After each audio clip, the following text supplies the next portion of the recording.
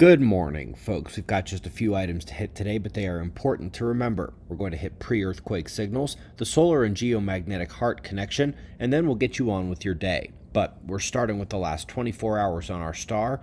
Those plasma filaments remain stable for now. The solar wind amplification from the coronal holes is expected to arrive tomorrow or Tuesday, with only minor geomagnetic effect. The incoming bright active regions lack sunspot complexity as of this morning as well. For the second time in the last week, a big earthquake has struck way below the surface in Brazil. These are happening at the upper and lower mantle transition zones, so surface shaking is minimalized, hopefully not a series of foreshocks. Speaking of earthquakes, we've got two studies here on pre-seismic electromagnetic signals. In this one, we get confirmation of the geomagnetic field anomalies before big earthquakes, something we've seen many times before. And in the other, we've got about the 200th confirmation that total electron content in the atmosphere changes before big earthquakes. Overall, we've seen about 500 papers on pre-earthquake magnetic or electrical signals, and we are still waiting for them to tell us these events are going to come beforehand.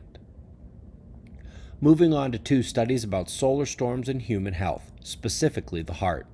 Since I know it's coming in the comments, yes, the thing they put in your arm 2 years ago impacts the heart too, but solar heart connections have been known about for decades, and most of the data in these two papers is from before the nonsense of the last 4 years.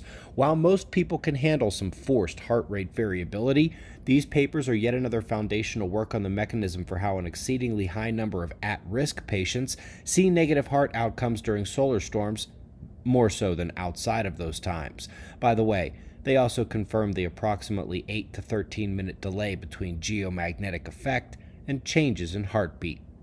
We greatly appreciate your support. Good chance we'll be going live tonight, so you'll have to choose between the circuses on the TV and science chatter. We'll do this all again tomorrow, right here, but right now at 6 a.m. in the new Valley of the Sun.